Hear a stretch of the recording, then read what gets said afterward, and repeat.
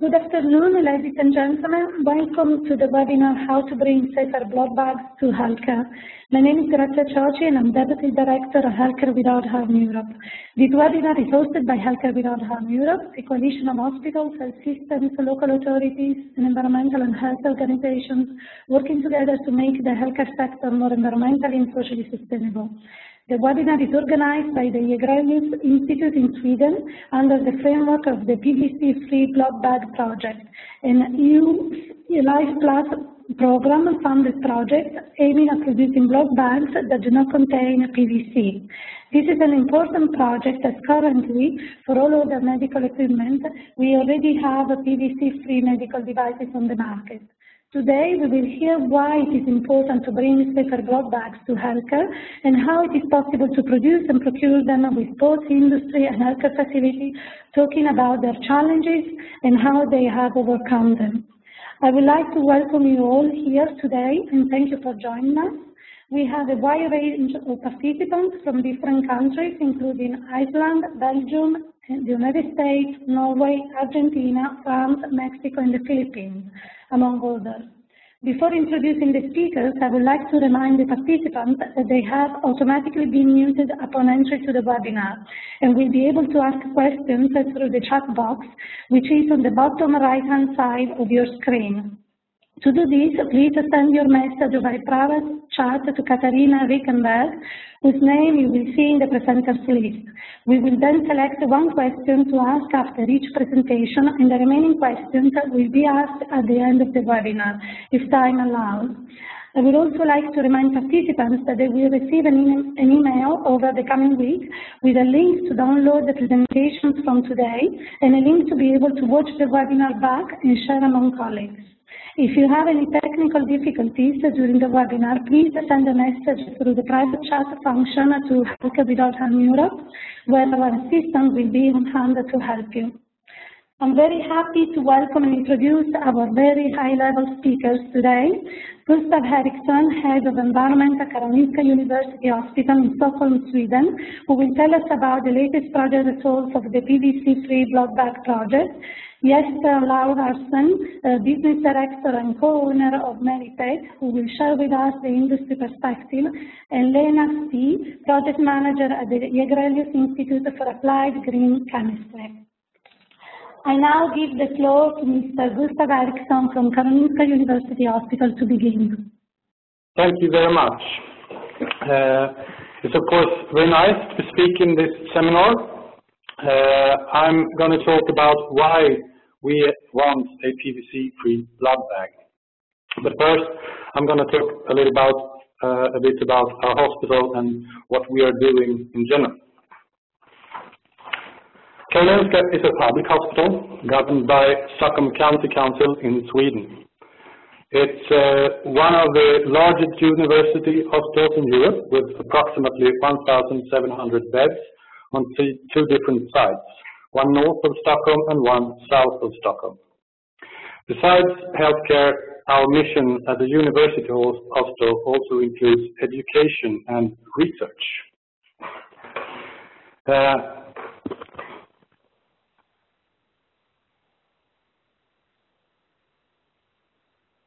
So that's the picture. And we are about 15,000 employees, broken down to these different fields of competence, with a total sales of about 16 billion Swedish crowns.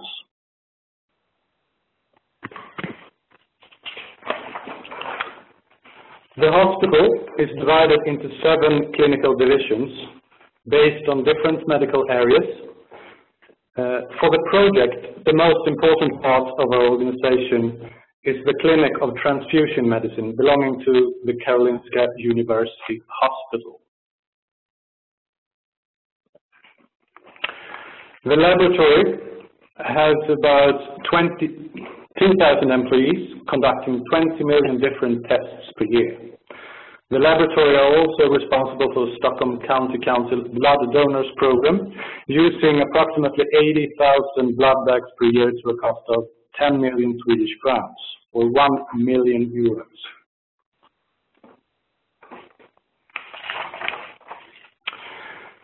Karolinska works actively with environmental issues. We have a dedicated and environmentally conscious organization, and we have been certified according to the environmental standard ISO 14001 for 10 years, since 2005. We strive to be a role model, constantly improving our operation towards sustainability by working with health promotion, resource efficiency, and of course reducing greenhouse gas emissions.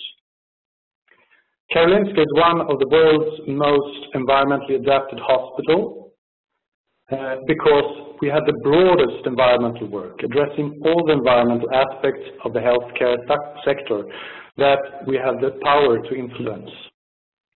This is what makes us stand out in all the good work that's actually been done all over the world. But we have some challenges. In our hospital today, we consume a huge number of plastic disposal products. To decrease the impact of these plastics on both health and the environment, we've been working to phase out the harmful substances within plastics since the 1990s. In 1997, Stockholm County made a decision not to use PVC. We started out with phasing out our examination gloves made of PVC containing the phthalate DEHP to gloves with other types of softeners, less hazardous. Today, approximately 97% of the gloves are not even PVC, but nitride, with no hazardous softness at all. This means that Karolinska alone has reduced the amount of DEHP for examination gloves with 40 tons per year.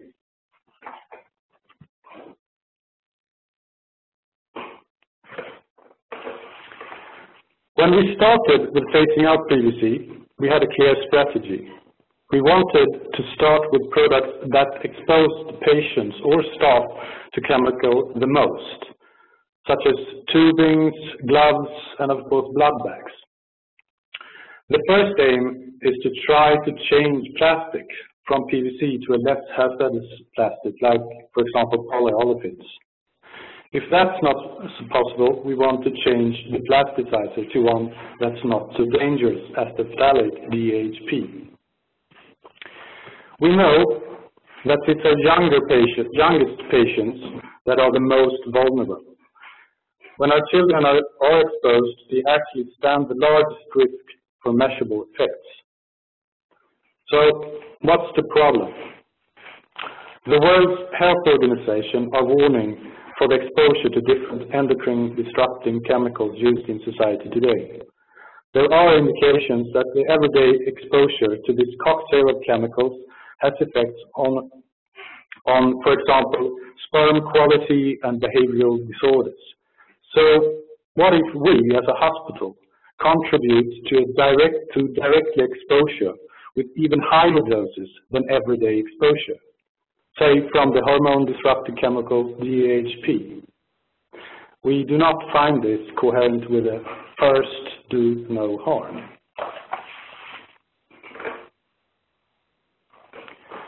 DEHP are classified as a reproductive toxic, and there are more and more evidence of the dangers. And this means that it may impair fertility and may cause harm to the unborn child.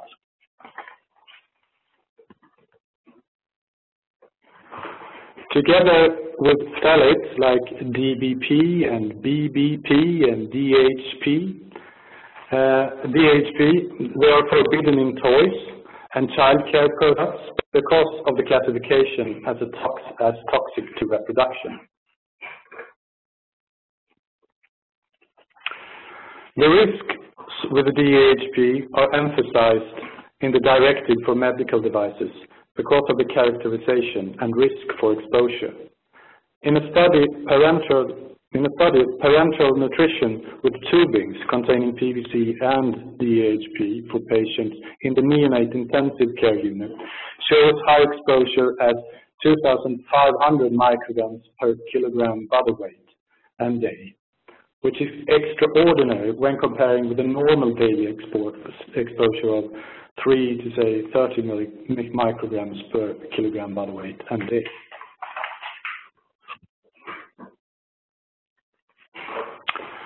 Today, the blood bags for red blood cells are all made of PVC and contain 30 to 40% of the plasticizer DHP. The plasticizer in the PVC can transfer from the bag into the blood. This means that patients are being exposed. Only in Stockholm County, we are using 80,000 blood bags per year, and this means that just our demand of blood bags needs at least 6.4 tons DHP for production.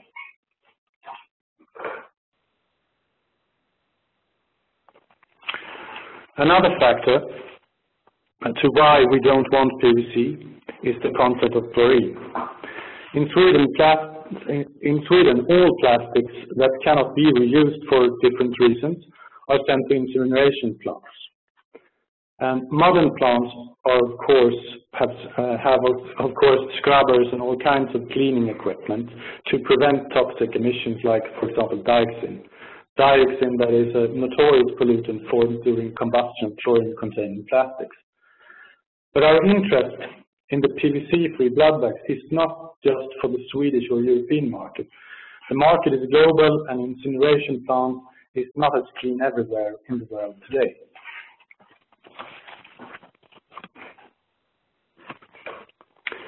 So, we are demanding a totally free PVC bag, PVC-free bag, a bag that doesn't need a plasticizer at all.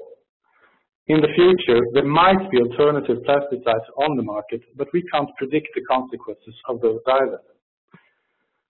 This is why we're taking precautions already now, demanding a PVC-free blood bag to avoid known and future risks of plasticizer as far as possible.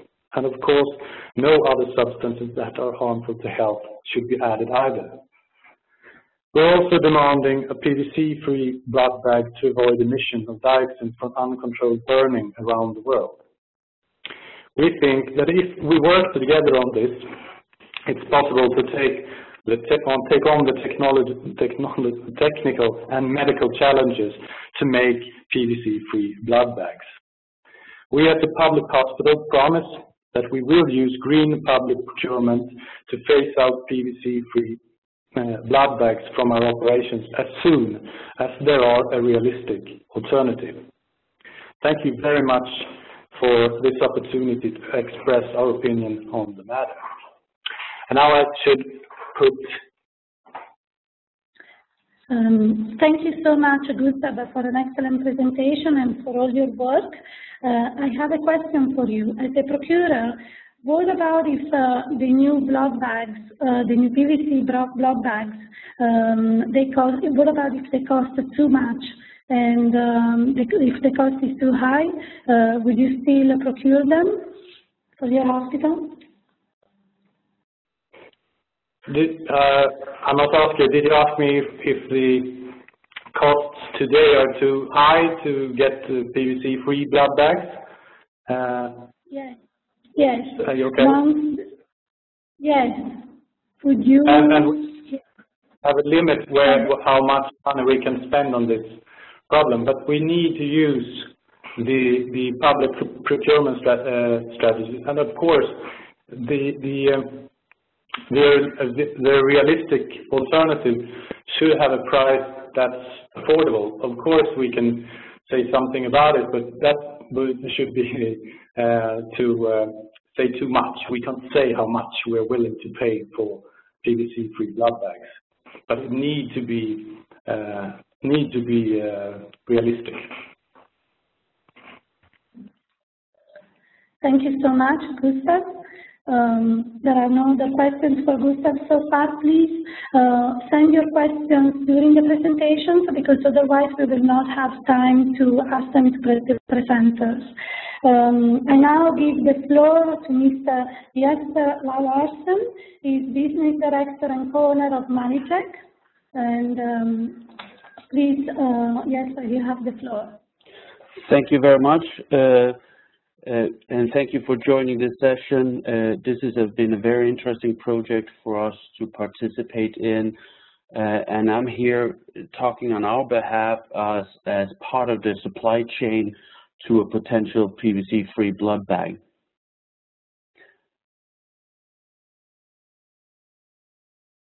Just a short outline for my presentation. I will give you a short introduction to our company. I will tell you a little bit what we do and what opportunities that brings. I will also share with you some of the experience that we've had over the last 25 years with offering PVC replacements. Then I will go in to talk to some of the merits and the benefits that our material will offer.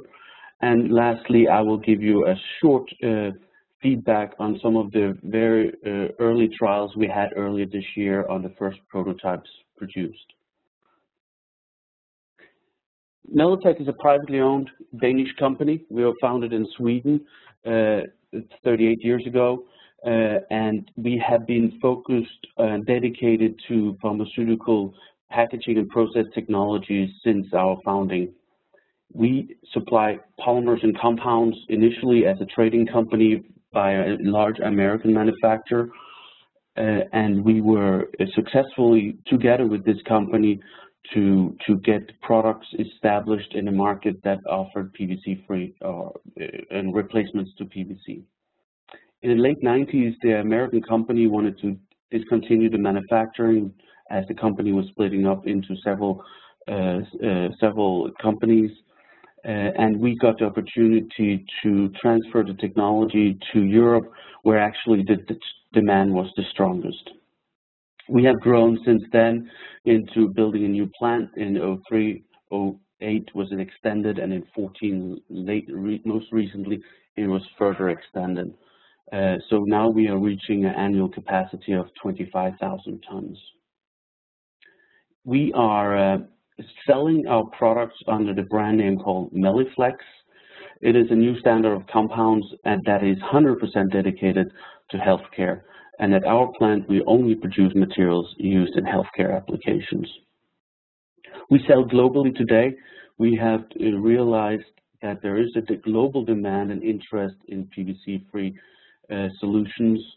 So today we have a good sales, obviously in Europe, but also strong sales overseas in Asia, in US as well. It's coming along. Since our company is 100% dedicated to the healthcare sector, all our attention on innovation, quality, and service goes to this sector, which makes us a little bit unique because most material companies out there in the world, healthcare is only a small part of their business. It can be as low as a few percent only, which means, of course, that their focus and dedication to healthcare is limited to bringing forward new technologies, etc. This is showing a picture of our plant at the most recent. It is located 100 kilometers south of Denmark, or south of Copenhagen, apologize. And we are growing the plant, and we have had a healthy growth about 20 to 30% per year. And I think that on itself demonstrates that there is a need for PVC-free materials. As I mentioned, our capacity is 25,000 tons. To most people, that doesn't say so much. But if I transfer that into IV bags, that would equal 2 billion IV bags. Or if we transfer that into infusion sets, that will be equal 25 billion infusion sets. At Gustav mentioned at the Karolinska, you use about 80,000, apologize, there's a zero too much in that number, 80,000 blood bags. And if we look at one of the bags, that would be about 1 ton, equal 1 ton of our material. If we should supply the entire system, then that would equal approximately 4 to 5 tons material. So obviously, we have the capacity to supply this beyond what is looking for in Karolinska Sjukhus in Sweden. What we produce is the raw material. That's where it all starts. And basically, that comes into the people that are extruding and making products as a pellet. But prior to that, we are designing that pellet with new physical properties, making it suitable for the intended use. We do that by a technology called compounding. Basically, we buy and bring in different types of standard polymers used in medical industry and modify these with additives and melt these into a homogeneous mixture. That is done during a melt blending, and that is referred to as compounding. By the way, a flexible soft PVC is also produced by compounding, where you mix plasticizers with PVC powder, stabilizers and such. So overall, we are coming from the same background. However, the setup for the facilities making these two types of products are quite different. We will and are not running any PVC products in our plants, and our products would not be suitable to produce inside a PVC manufacturing plant. The unique thing with compound is that basically we can combine and bring together the unique properties of various different polymers, getting the best of both worlds and create a hybrid material that can give some unique properties suitable for the use of the final use of the product. Another thing that's good and is important serving this market is, of course, that it's scalable and there's no critical mass. Because in the industry, and this is one of the industry's dilemma, is that healthcare market is trying to drive material suppliers in a certain direction. But since they are consisting of such a small volume take and consumption, they are not really able to dictate the trends.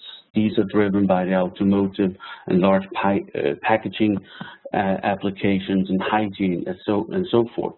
So this gives us a unique opportunity to service this market, which is a niche market seen from a plastic converter and producer's perspective.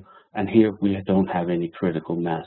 So should Gustafs Hospital be the only hospital in the world to wanting PVC-free bags? Well, we could still do that. Obviously, we have ambitions, as Gustaf has, that this should go beyond that.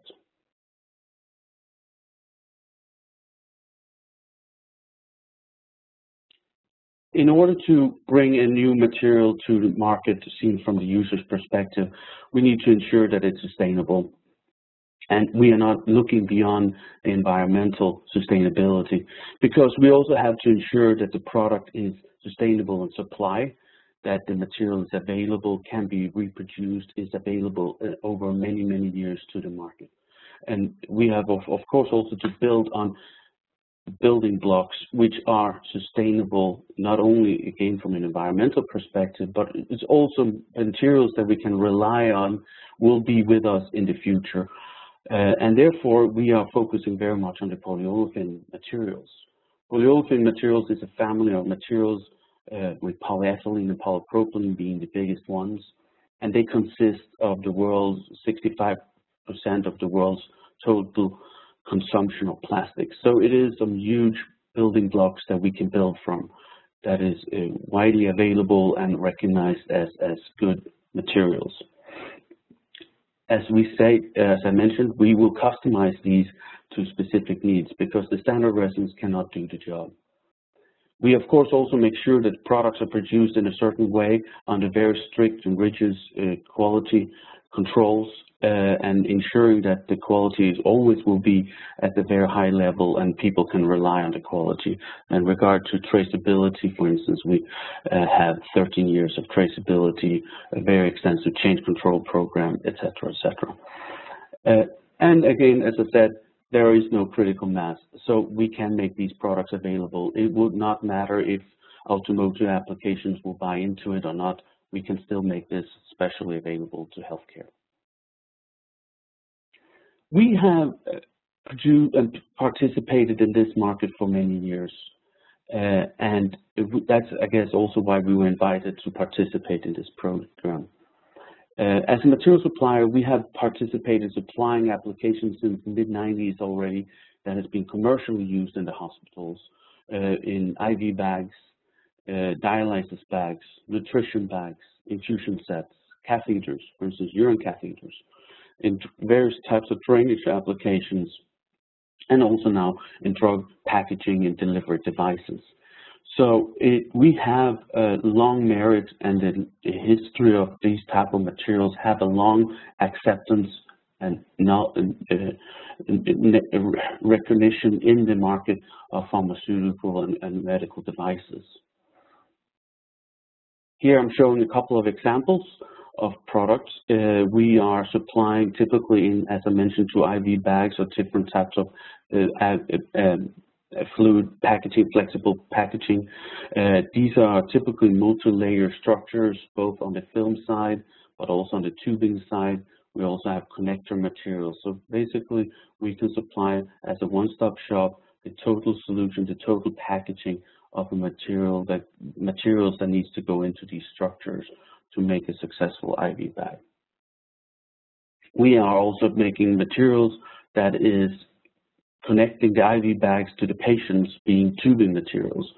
The market has started to increase, shown an increased interest in also replacing the soft PVC for the drug delivery systems like infusion sets, catheters, and other types of tubings used in hospitals.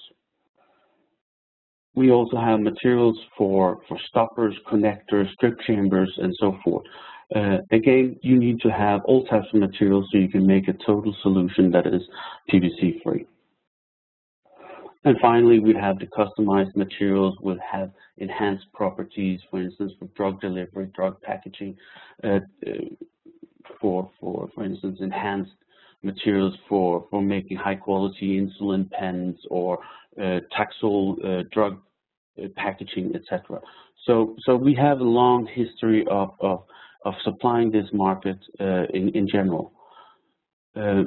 We produce that under our Melaflex brand. It's our XP products, and they come with merits.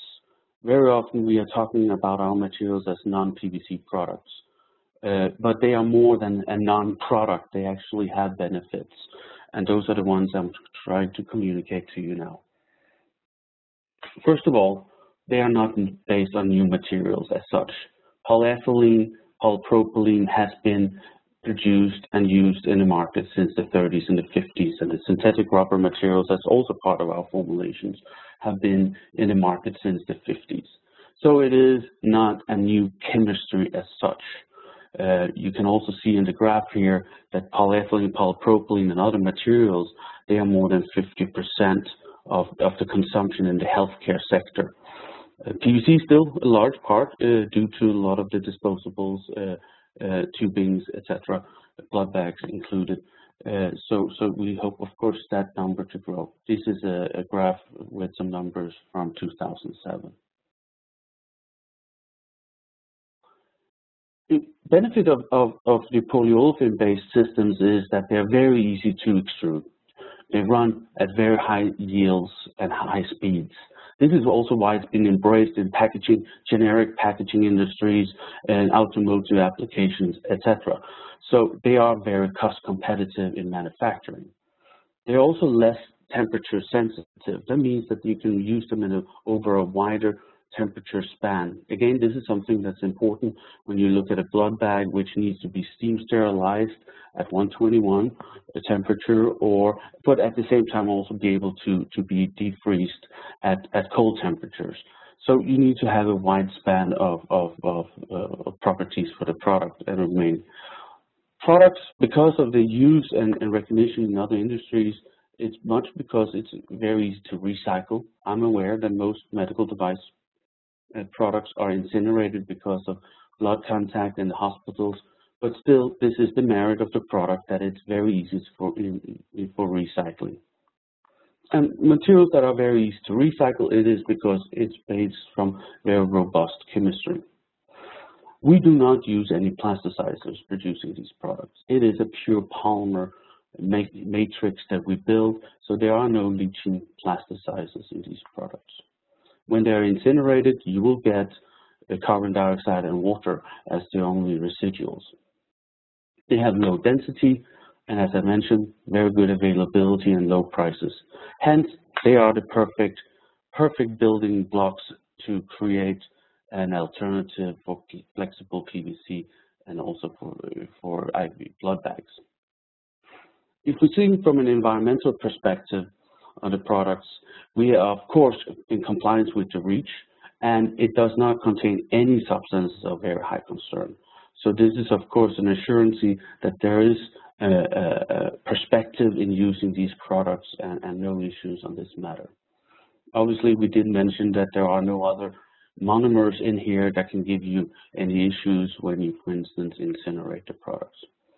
And another thing that's very important and a very strong benefit when you look at the overall perspective and economics of the product is its low density. It is about 25 to 30% lower in density, being 0.9 for our products versus 1.25 typically for soft PVC grade, which will lead to lower material consumption. It means you have higher mileage, you can produce more products for the same kilos or use less kilos to produce the same amount of products. That also addresses Gustav's concern on waste, because obviously as the products have a lower weight, well then you will also have less of waste in the hospitals measured in kilos or tons. Another thing that is tricky with flexible PVC, but is when it's incinerated, there's a lot of residuals from the waste incinerators when you are burning PVC in a safe way, whereas you will not find it on these type of materials. There has been done several studies also in regard to the environmental profile of the products. We have participated ourselves in this, and this has shown and also been published in, for instance, Journal of Cleaner Products, showing that it has some benefits over PVC and TPU, which is another soft product used in the hospitals. So it's not only something that we claim, it is something that has been proven, and parts of the strong merit is because of this lower density and lower consumption of material. Actually, there was also Nordic Eco-Labeling some years ago, did some suggestions for some SWAN labeling, and then they get in and characterize the different products. And there we see again the type of products that we produce, they are at the high good level compared to the soft PVC, which is a little bit lower end, and of course TPUs, polyurethanes, which actually is not a step forward. So products that are replacing PVC with TPU, yes, you are maybe addressing some issues in regard to plasticizer concerns, but it's not a step forward in regard to the environmental profile. Lastly, in regard to the health aspects of the products, obviously as PVC and our material, they are latex and BPA free, but also they are phthalate free. Even the polypropylene is 100% phthalate free produced. There are no animal residuals or, no, excuse me, derivative products in it, so it's also safe in regard to BSE, TSE. And again, it does not have any listed substances of very high concern. Because of the chemical nature being very chemical resistant, then you also see no migration. We don't have any plasticizer migration, but at the same time, you don't have any drug absorption either. So these products actually work very well with emulsions and fatty solutions, and that's why our products has worked very well in replacing glass in regard to nutrition bags for an application which could not be done with PVC, for instance. And of course, the regulatory profile of the materials are very well established, and we do the testing at our end to ensure that it meets the ISO test, USP Pharmacopoeia, European Pharmacopoeia requirements. So it was on this background that we were invited to participate in this program, and for us it made big sense because we saw this as the next challenge. We felt that we had a good platform to build from our materials already used in pharmaceutical flexible primary packaging, and we thought that we, with these materials, could use it as they were or enhance them slightly to fit them in to meet the requirements of blood bags. We went through, of course, design criteria on how to build such a bag, And it is to be produced from a multi-layer structure, meaning it's a sandwich construction of different types of materials produced by us, all very similar to each other, but they will have different functionalities going into such a multi-layer film structure and also multi-layer tubing structure. But obviously it needs to be steam sterilized, that's very important. It needs to be having low block, no blocking, no stickiness, so you have an easy filling of the blood into the bag. Has to have good softness, toughness, and strong seals, so it can be handled in the hospitals in the way that it's rolled up, put into the cups. It need to withstand the centrifuge forces, which is of course a very critical aspect. It has to have good drop resistance, so it doesn't break in handling, even if the bag is dropped when it's cold. You need to, as I mentioned, be freezed, defreezed. You need to have good clarity and a regulatory compliance. So based on this, we were able to find some and identify some materials with the partners in this project, where we have worked with some of our existing customers that are already supplying solutions to, for instance, IV bags. And with them, we have worked out a multi-layer structure, and they were able to produce films, tubings, then later that could be converted into the first prototype blood bags. And as I mentioned, end of last year we manufactured, beginning of this year we manufactured the first prototypes. They were tested, of course, internally before they were released for testing at the hospital, at Karolinska Sjukhuset. And the first test with some placebo testing, meaning we didn't fill it with water, or we didn't fill it with blood, but we filled it with water. We did the first dry runs, and we got much better results than we first anticipated for this very first prototype bags, which is very good and promising for us to move forward on it in the next step. But it did sterilize, it did not block, did not have any stickiness, even though that the film was produced without any texture on it, which is common for PVC. We believe that if once the investment has been made by the film companies on this side, then the blocking will be even better. But it was at a very acceptable level. The tubing and the film was very soft. The tubing could have been slightly softer, or some of the feedbacks, because it's coiled into a package, very tight package, into the cups, and therefore next generation of bags will have slightly softer tubes. We did not see any failures of the materials in regard to its toughness, in regard to the seals. It also, during normal handling, did not break anyway. The clarity was very, very nice. It looked very good transparency. And the kink resistance was also acceptable, and the softer tube will provide even more kink resistance, so the tube doesn't break or collapses in the handling.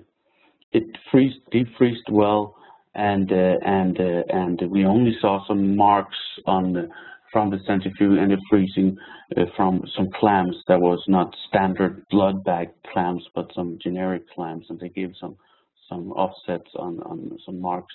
But this was really because of the clamps design. So this is something that's overcome for the next trial. And we have also done the first regulatory assessments on these materials that were selected for this testing, and they all complied with the testing, the regulatory requirements for it. And now, of course, the next step is to do the blood testing, which is pending. So thank you. That was the introduction for the materials which are building the basis for the PVC-free blood bag. I hope that it gives you some comfort in the technology behind. And if you have any questions, please let me know. Thanks, Jesper, for such an interesting and exhaustive presentation. We have a question that has come through from Ole Grondal Hansen. How can a multi-layer applications be recycled? Because, can you hear me? Because all the materials are built from same type of generic polypropylene. So it's different types of hardness in polypropylenes, but it is still all the same type of polypropylene family in the material. It is the same thing that we already supply to IV bags, so it is easily recyclable. But again, it is something, as we have to recognize in regard to blood bags, these will be incinerated, but the material technology allows recycling without any issues. Thank you very much, Jesper. I would like to introduce now our last presenter for today's seminar, Lena Spee. She is project manager at the Jagrelius Institute for Applied Green Chemistry. Lena, you have the floor now. Thank you. Thank you. I will continue to tell you about the challenges we found in the pre-study and how this project will overcome them.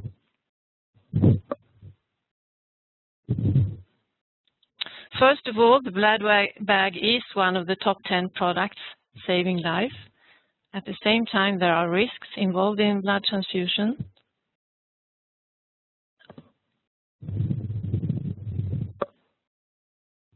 And we need to store blood, maintaining the high quality of the red blood cells. And besides fulfilling these quality requirements on blood components, there are high material requirements. And you heard already from Jesper how we will succeed.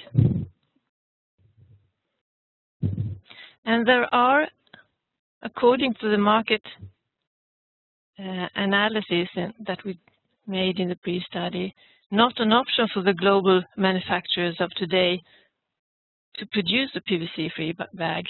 PVC is working fine and is inexpensive, and a new bag would mean new investments and long lead times. Also, in the price of the product, new products, the cost for future health problem is not included.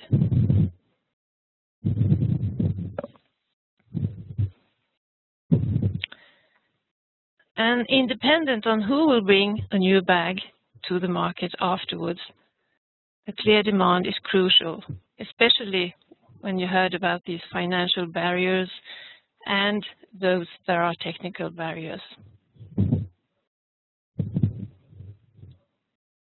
So how will the project achieve a PVC-free bag?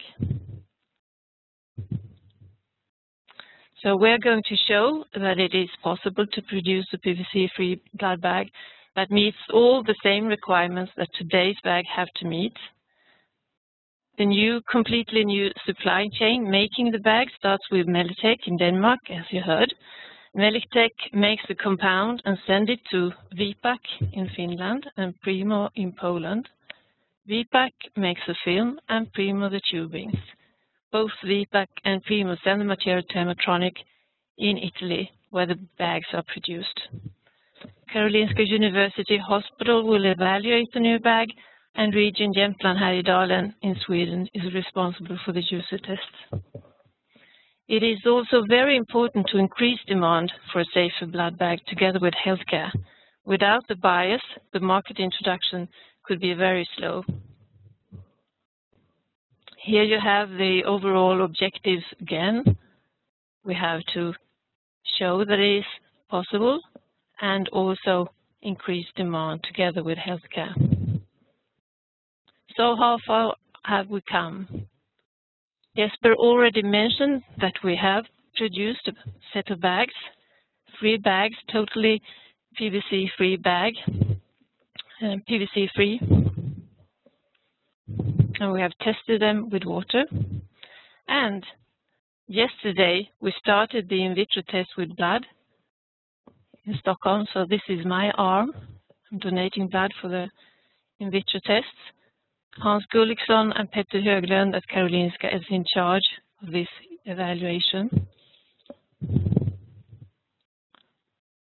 And next to come are user tests with water and 1 more in vitro evaluation. And there will also be economic feasibility study, life cycle assessment of the new bag. And we have now been approved for a prolongation for the project, so it will end in March 2017. So how about increased awareness and demand? That was one of the objectives, that we wanted to increase demand.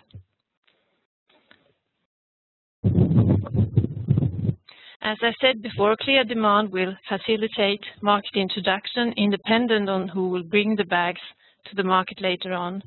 And therefore, we need people in healthcare to show their support by signing a petition. This petition is not an obligation nor a commitment. It simply shows that they support a safer blood bag that fulfill existing performance and safety requirements. So my question is, if a PVC-free blood bag was available, would you buy it?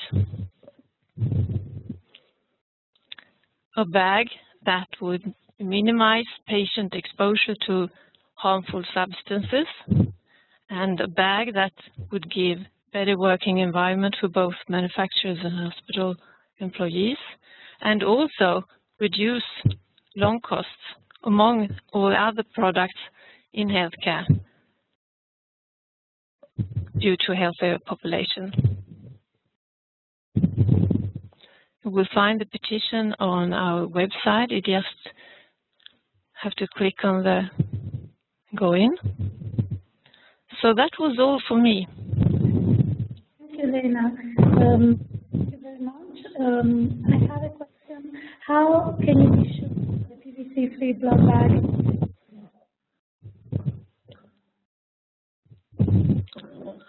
I couldn't hear you, Grazia. Could you repeat the question? Yes. How can you be sure that the PVC-free blood bag is safe? First of all, as Jesper told us, starting with a really good material specification. We had a requirement specification in the pre-study what we wanted from the bag, good material without harmful substances, and these have been transformed to the material specification of the compound. And also we will of course control that this is true, that there are none of these substances in the material as well. Thank you very much, Lena. I now have a question for Gustav. The question has come from Hulda Stengridsdottir. Sorry about my pronunciation. Is the quality of PVC-free blood bags equal to the PVC bag? If not, how do you motivate your staff? Okay.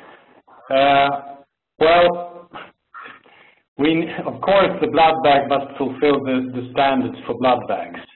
So if it doesn't, we just have to try it, and we need to get if it is a difference in some areas of the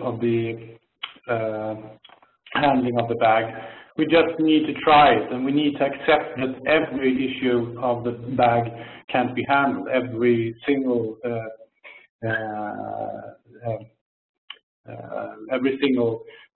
handling. But it must fulfill all the expectations on a blood bag so that it will be safe for the patient. That's the main thing. Thank you very much, Gustav. We come now to the end of the webinar. We have heard that it is both possible and feasible to produce and use PVC-free blood bags. As the speakers have mentioned, the European legislation is not strong enough to increase demand for safer blood bags and to create incentives for industry to produce them. Currently, a new medical device regulation proposal is being debated at the European level, and Healthcare Without Harm Europe has been advocating for a phase-out of hazardous substances contained in medical devices like phthalates, if safer alternatives are available. We hope that this requirement will be incorporated in the final legal text so that PVC-free blood bags, as well as other PVC-free or phthalate-free medical devices, will find a wide use in healthcare facilities in Europe. Our thanks go to Gustav Eriksson, Jesper Lauarsen, and Lena Stig for their interesting presentations and fantastic work. Thank you so much. Thanks also to all participants for their time and interest. Should you have any questions that we were not able to address during this webinar, please direct them to the project communication officer, Katarina, Wickenberg, who will forward them to the relevant panelists after we finish here. Please email Katarina at jagrelius.se. For more information about Healthcare Without Harm, please visit our website, noharmeurope.org, where you can also sign up for our newsletters. You can also find us on Facebook and Twitter at HCWH Europe. Goodbye and have a nice afternoon.